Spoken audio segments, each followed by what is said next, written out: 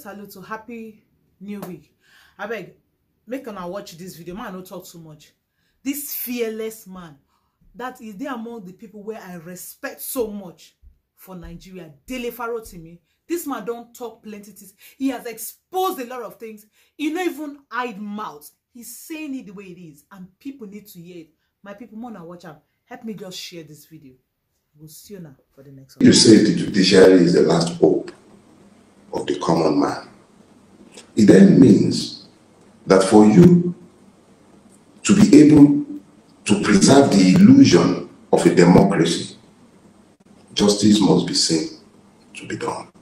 So this is the part where we now begin to connect with certain influences and influencers.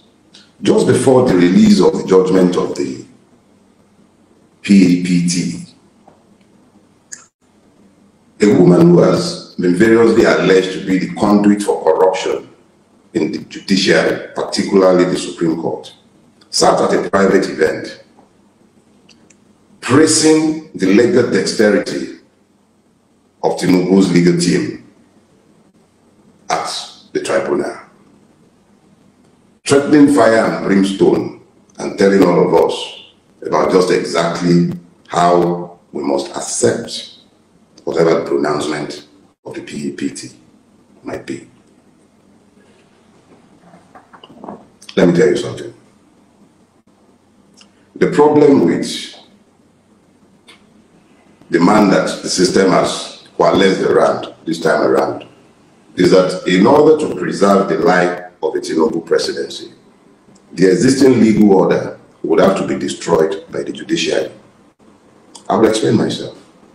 There are multiple inconsistencies that cannot be consistent either with common sense or law that would have to be upheld by the judiciary before it might uphold the lives of Mahmoud and INEC. So, when the last hope of the common man is lost, what is the common man to do? This is the part where you begin to deal with the legitimization of grievances.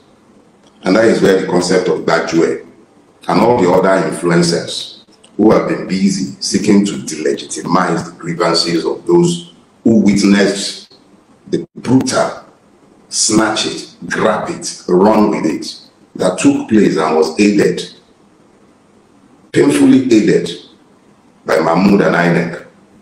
And then they blithely told us before the entire world, go to court. The confidence with which they declared that we should go to court was suggestive of a thief who was aware that his accomplice awaits, because this was a brazen theft, brazen in the extreme. People were killed. Threats were issued in broad daylight.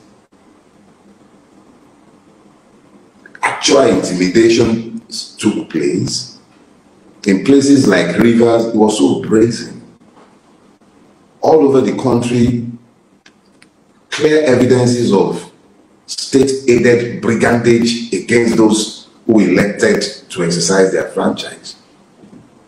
But when our dear Prof, who has decided to become partisan on the side of Tinubu, his friend, would characterize the fascists, it was the victims that became fascists.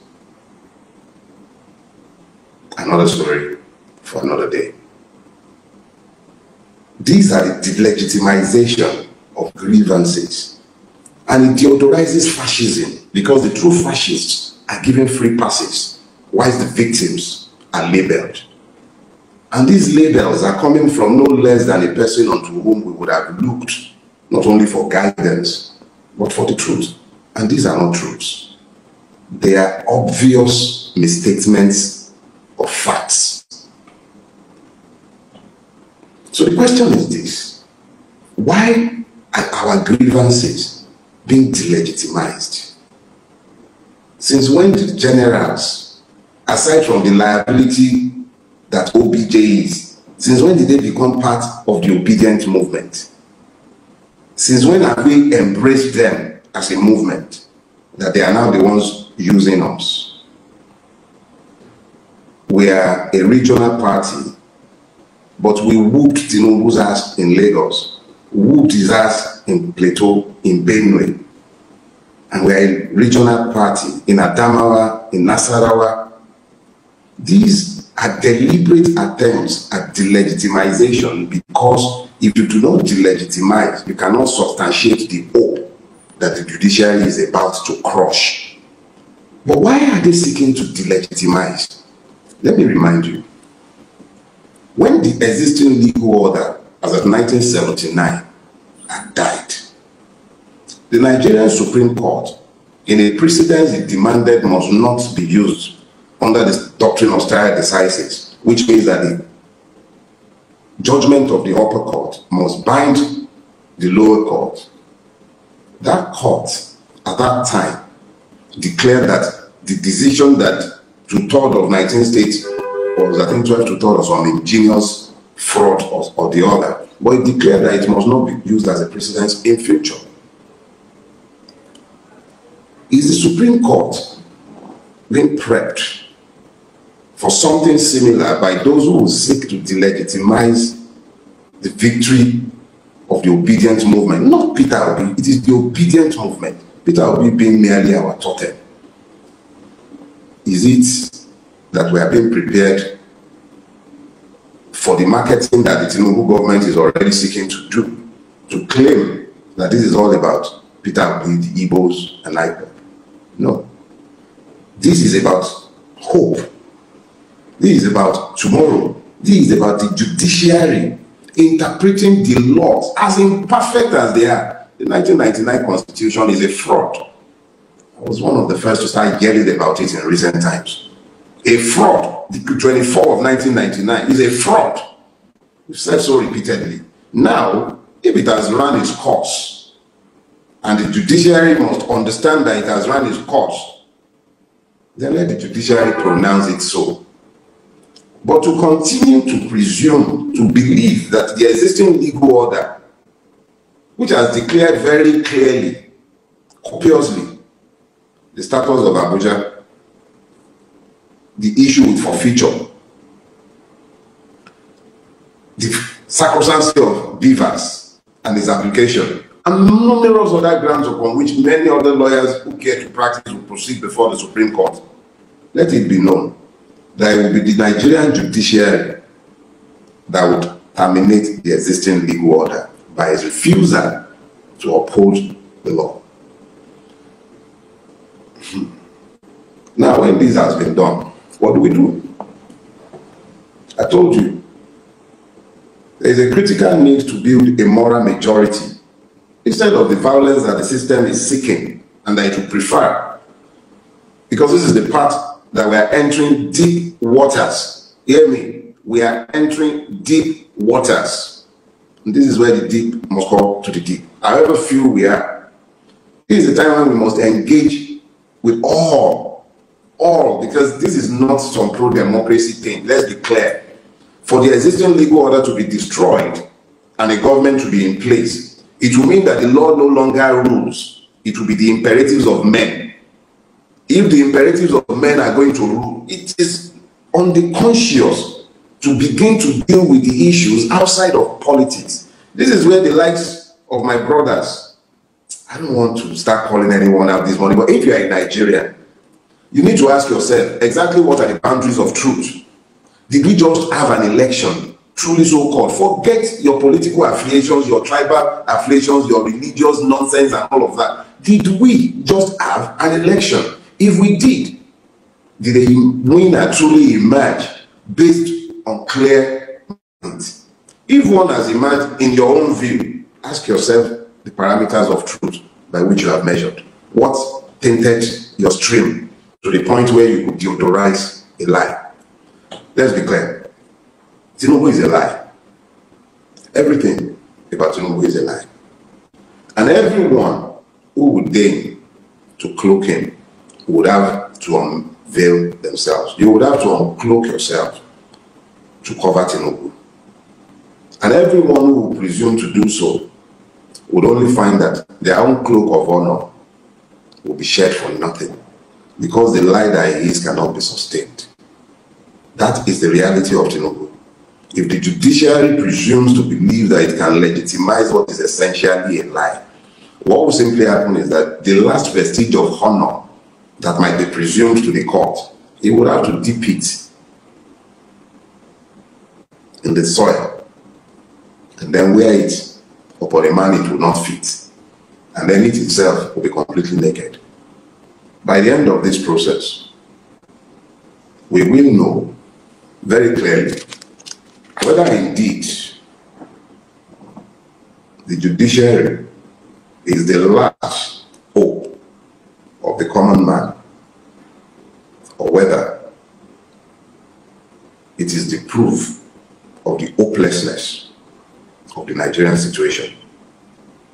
When hope is snatched, what usually happens is that the hopeless becomes violent. And this is where we enter the deep waters. It is not in our interest to be violent. This is one of the first things we must tell ourselves. I'm not saying that we should be passive. I'm not suggesting that we should be accepting of slavery. But I am saying that we must begin to examine our options, but nothing violent must cross our minds. Reason being this: the system had hoped that we would have taken to the street after February 25. Our refusal to take to the street is the reason why we are still talking about the legitimacy of Jaguda's government. If we are taken to the street, a few would have been killed, if not many. A people that would deny the daylight murder, unprovoked murder at Lekki Toll Gate, they would explain, and I assure you, the victims will be the ones that will be labeled the fascists. Let's be clear about that. So, avoid every invitation to violence.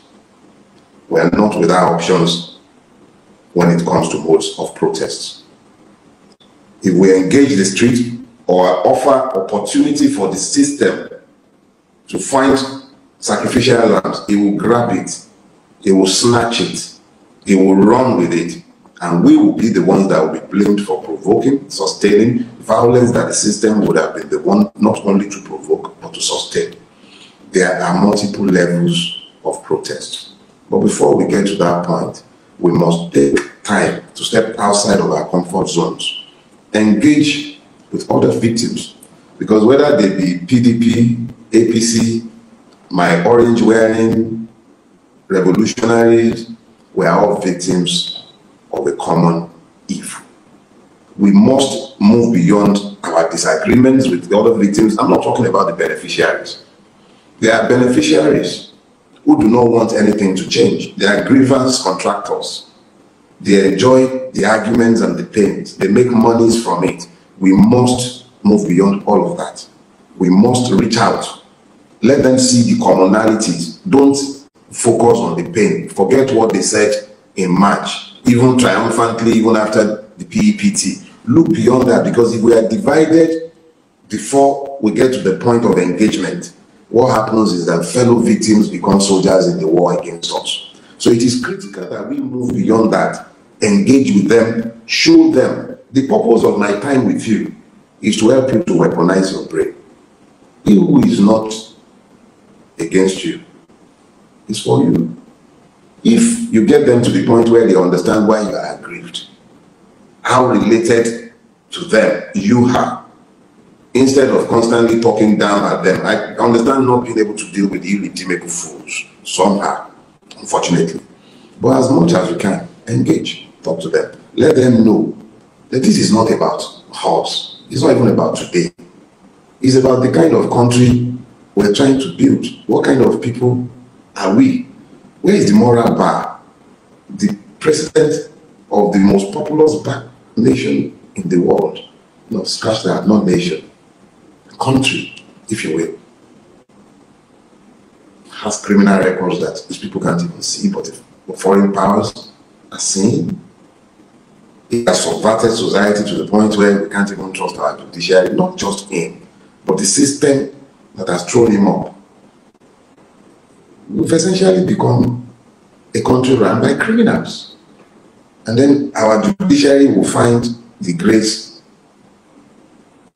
to somehow theodorize and legitimize that on the back of whatever technicalities or whatever they might care.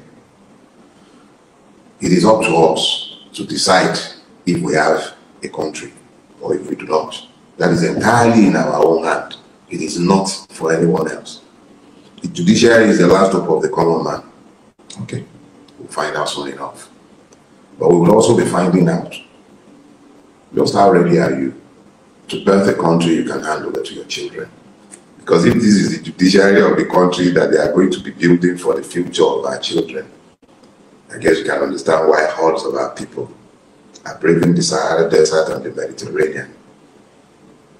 Why the entire middle class is running away and voting with his leg, and the country is bleeding out.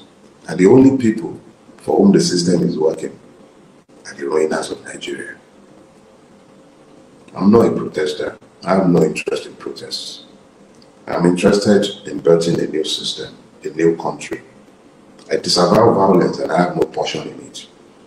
But there is a line that must be drawn at some point where sanity is established. That will be dependent on how receptive you are to evil and how ready you are to fight against it. Thank you for your time again this morning. I am being careful for two reasons, not to speak more than I have about the Supreme Court. In due course, you understand. But let's just say this. If people get the country they build, Nigeria is in the labor room. The Supreme Court will birth something. It will either birth the truth or it will birth a lie. Lies die always. They're lacking in longevity. Lies are always lacking in longevity. A miracle, it dies. No matter who is telling the lie, lies die, but the truth is eternal. There is a judicial path to the Nigerian revolution. It is the point where clarity is made clear. That is when we will know if we are truly a country ruled by law or whether we are a country ruled by the will of men. And if we are a country ruled by the will of men, because countries have been raised by the will of men. In fact, that is the only way countries can ever be raised. But what kind of country are we building? By the will of the perverse men who are running Nigeria today. What kind of country? One where the law does not matter. All you have to do is snatch it, grab it, and run with it. If I was running a church, I'd be a Catholic priest. Short. I'm done for today. See you next week Sunday. And yes, let the pastors tell the truth. And I probably have no one to speak with on Sunday morning, especially my Christian brothers. To my Muslim brothers, salam alaikum. And yes, then you lot in Kwara, that Ilorin lot, when are you going to leave Tani alone? What happen? All the thieves that are killing your space, you are not talking about them, you are not yelling about them, you are not fighting against them. But a man who is speaking his mind, you don't need to like what he's saying. Why the heck are you lot so fanatical about God? Damn, he loves you. The man is merely talking, let him be. Salam alaikum, bye bye.